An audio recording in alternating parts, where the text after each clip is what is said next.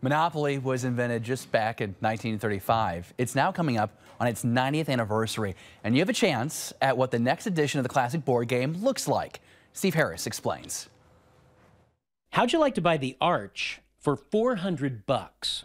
Of course, you'd have to use Monopoly money. We are so excited to announce that St. Louis is officially going to be the next city to pass go with your own edition of Monopoly. From Mediterranean Avenue to Boardwalk, each square will be replaced with St. Louis businesses, nonprofits, and landmarks. What do you want to see on the Monopoly St. Louis edition? And the public gets to vote on which locations make the board. I don't know about you, but I would love to see the Muni or the fabulous Fox Theater or the Black Rep or the legendary Club Imperial where Tina Turner got her start. Nice city, though. Sir Topham Hatt and I took a stroll around the city to see where we might land. All right, so hang on a second. So evidently this is Sir Topham Hatt, a Thomas the Train character.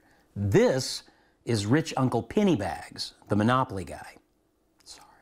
So of course you got your obvious places like the Arch, Union Station. There's a good chance Busch Stadium will be on there, but you can also pick more personal places. You know, maybe you'd like to vote for your favorite restaurant, immortalized on a Monopoly board. So how do they decide the cost of each property? That's going to be standard, and then we're still going to have the same tokens, so you're still going to have the dog or the thimble, and then the four corners are going to be the same, but everything else is going to be St. Louis based. All right, so basically I could buy Union Station for $200. But potentially, yeah, and build your houses and hotels on it too.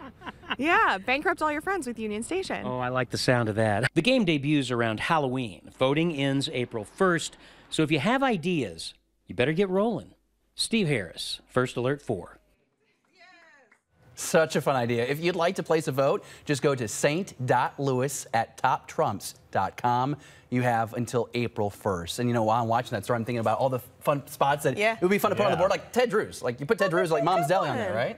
You took the words right out of my mouth. I was going to say Ted Drewes has to be on that board. That'd be a good one. Corey, I think that you left your Monopoly Man head in the dressing room. Are you going to put that on for the top? Yeah, wasn't that whole part of this bit? Where's the Monopoly to walk head? in the shot with the big head? That must have been the email I missed today. Oh, I missed no. that one to do that, darn. But Next it would have been time. good. It would have have been good. A fun way to